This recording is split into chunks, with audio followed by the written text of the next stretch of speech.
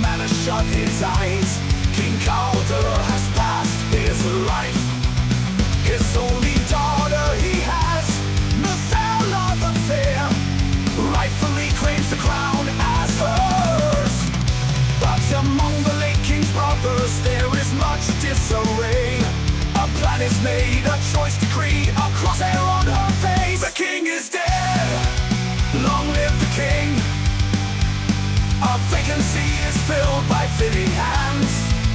The fate of the kingdom, the fate of the land, shall forever be in his hands.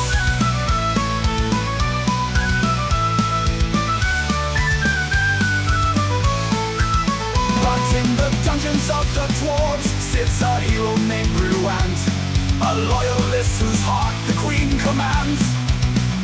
With his brother Morthen's aid and the dwarves' unique taste, conquer all the rebel scum he shall.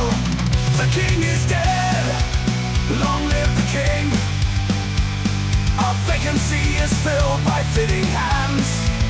The fate of the kingdom, the fate of the land, shall forever be in his hands.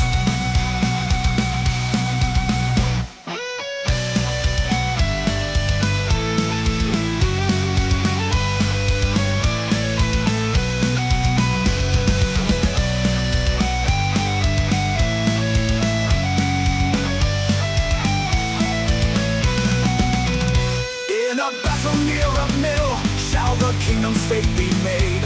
Two armies against who shall prevail. But treason and betrayal sown amidst their ranks, still orders care on to be killed.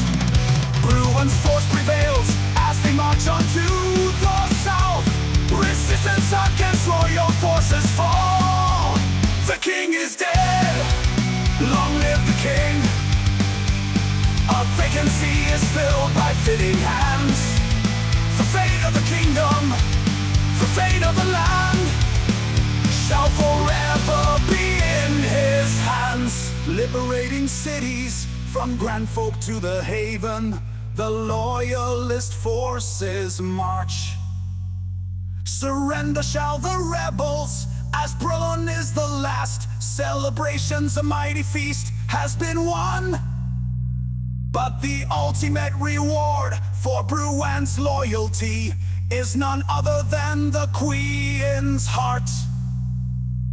Wed shall they be, with Bryant crown her king. A new dynasty, a new chapter is dead. The king is dead, long live the king.